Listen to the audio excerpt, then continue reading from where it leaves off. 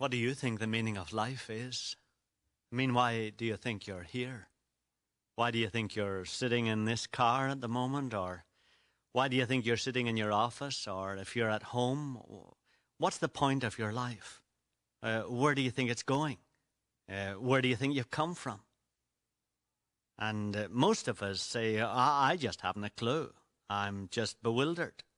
I really don't know why I'm here at all.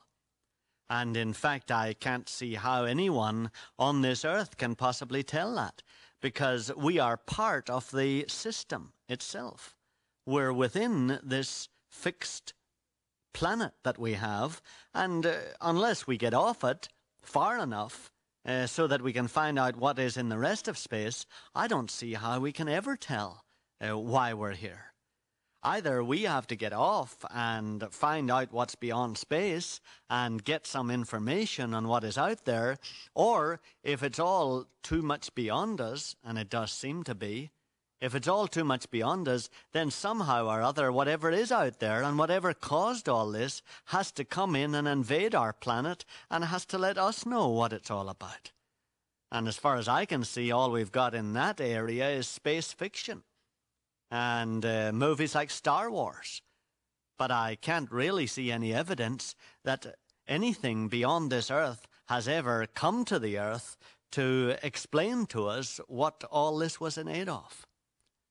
What we have been saying is that though many people have claimed to be that invasion from outer space, and though there are many great religious leaders who have all proclaimed that they knew what the earth was created for, and they actually had communications with the being that created it, yet what we've been sharing is there is only one event that is really convincing in that kind of realm, and that's the event that took place in the first century of our era.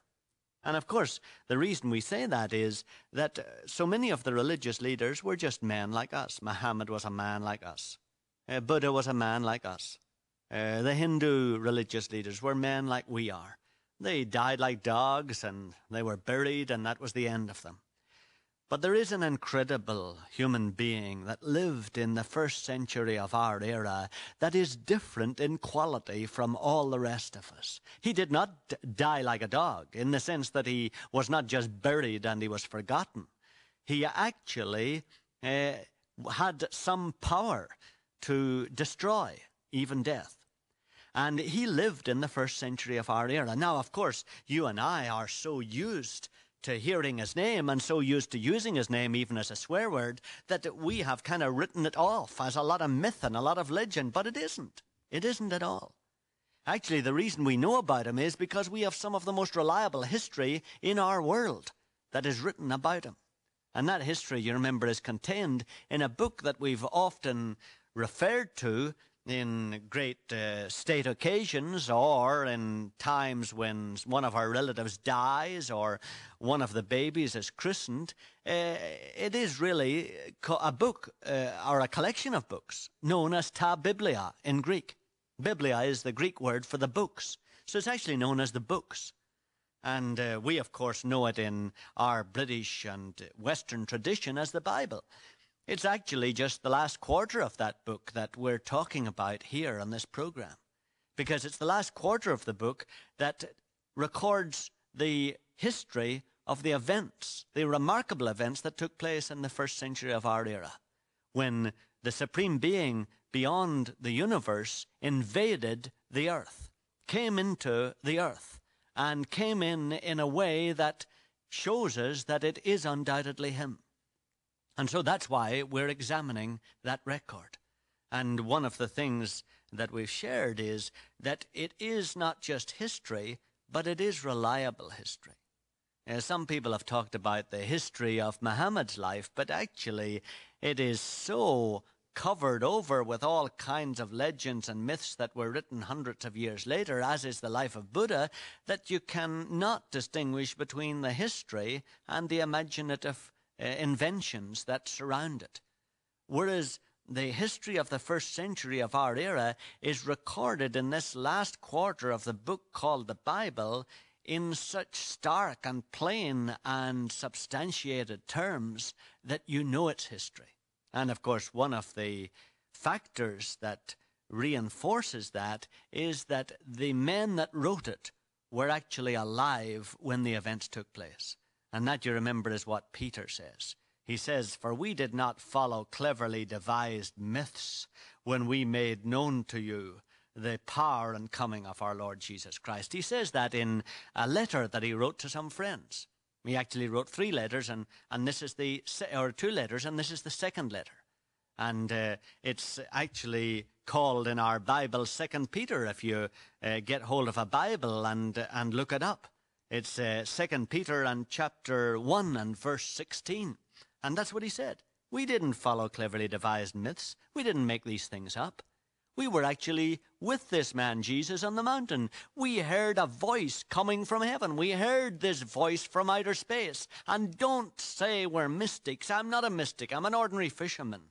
Don't call me a mystic. I'm an ordinary guy, an ordinary man who earns his bread by the sweat of his brow. But I was on the mountain when this voice came. I saw him. I saw it happen. And of course, you and I are very prone to say, well, that's him himself saying that. But how do we know he was an eyewitness? Well, the fact is that many other books were written about that same era that are not included in the book called the Bible. There are all kinds of books. There's a book called the Epistle of Barnabas. There's a book called the Clementine Letters. There's another book called the Didache. There are about 20 or 30 other books that were written about this same era that aren't in the Bible at all. And they make all kinds of references to Peter and show that he was alive at that time and he was known as a public figure at that time.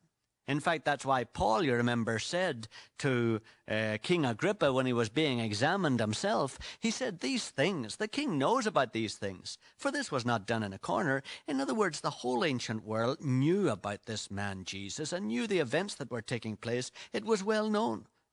And the writings of men like Clement and Barnabas and Ignatius in the first century are filled with references to the written records of the men who observed Jesus firsthand. So actually, we know that these men were eyewitnesses because they were well-known figures in that era and were referred to by all kinds of other historians that did not write and whose writings were not included in the book called the Bible. But there are other reasons for believing this.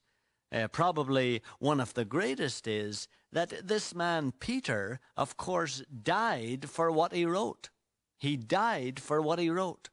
He didn't gain a lot from it, you know. He wasn't benefited greatly by it. He didn't become rich and famous. He was actually hung upside down on a cross and crucified.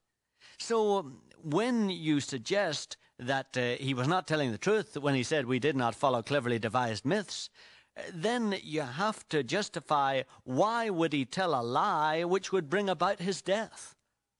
There is in that a logical and psychological problem, because no man will devise a deliberate lie that will bring about his own death. He'll at least give up on the lie in order to save his own skin. So when we begin to look at the historicity of the events that took place in the first century, we need to see that they were written by actual eyewitnesses.